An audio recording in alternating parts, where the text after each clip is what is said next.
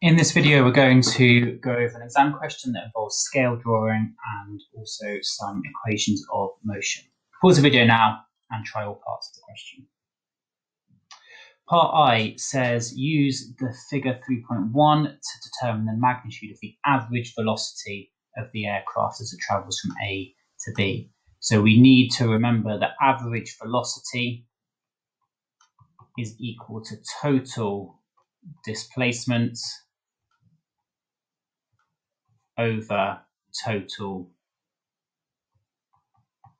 time.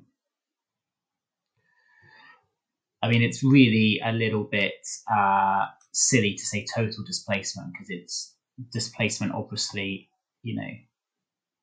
takes into account that it's a vector. So it's really just a displacement. Now there's a big clue here. There's a ruler.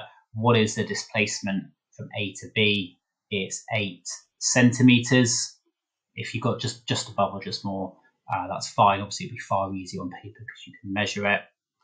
So it's going to be 8 centimeters times by our scale factor, which is 50 kilometers per centimeter, divided by the total time, which is 25 minutes, but we always want things in seconds.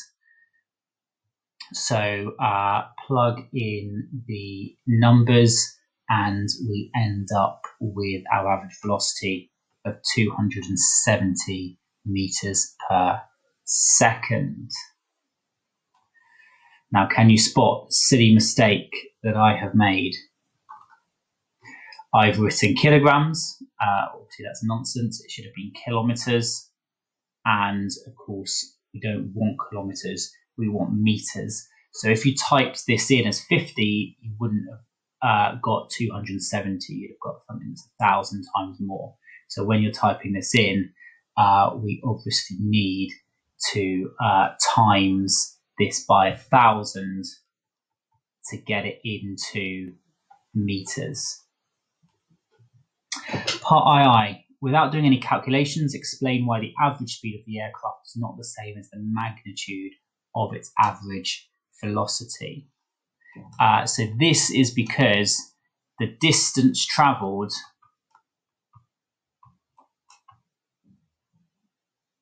is not the same as the displacement.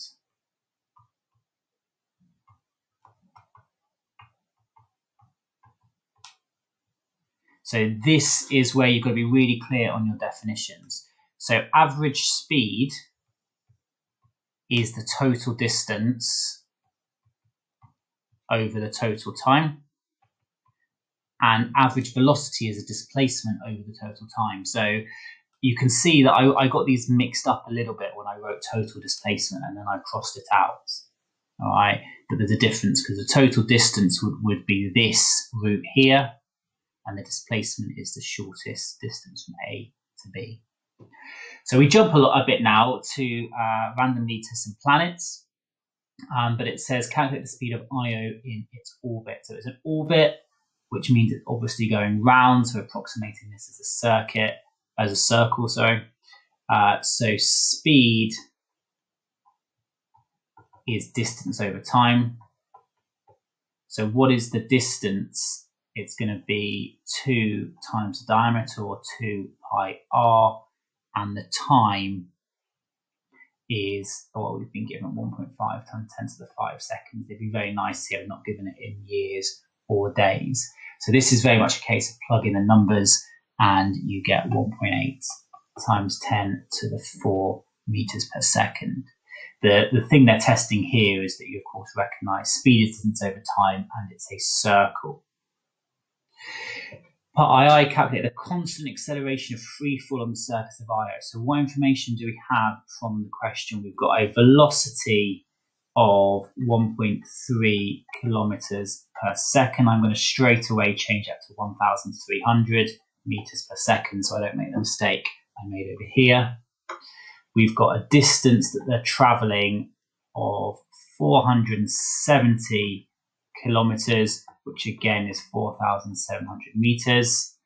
We've got an acceleration, which is obviously going to be our negative acceleration because if you think about the volcano, the jets are traveling up, so the acceleration is slowing them down. And that's what we're trying to work out. And then the final velocity, so I should probably change this to initial velocity. The final velocity is 0 when the water reaches the top, just before it turns around and comes back down again to the bottom.